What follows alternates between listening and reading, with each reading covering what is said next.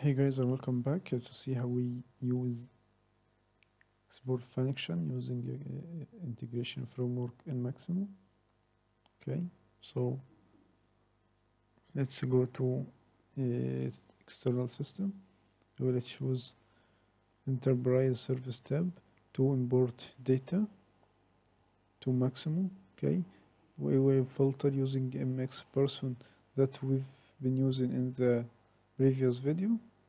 Okay, so it's filter MX person interface, make sure it's enabled.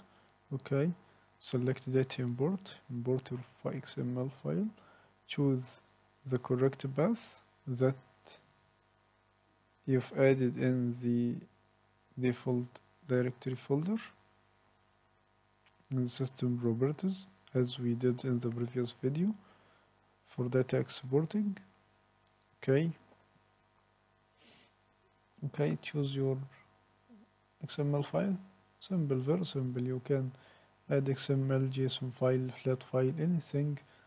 Okay, here choose one of these, and okay, now your data is imported. If you have any problem, it will appear here. Okay, so let's check our resources people. Let's see our data is added correctly or not. Okay, this is the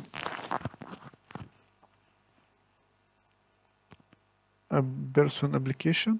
Okay, let's if you know if you edit last name, first name, anything, you could search by using it. This is a default person that we've been added. Okay, now our data is added successfully. Okay, very simple process using Maximo integration framework. Okay, so don't forget to see the previous one for data exporting using integration framework. Okay, that's all guys for this video. Thank you. Don't forget to subscribe to the channel to see more videos like this.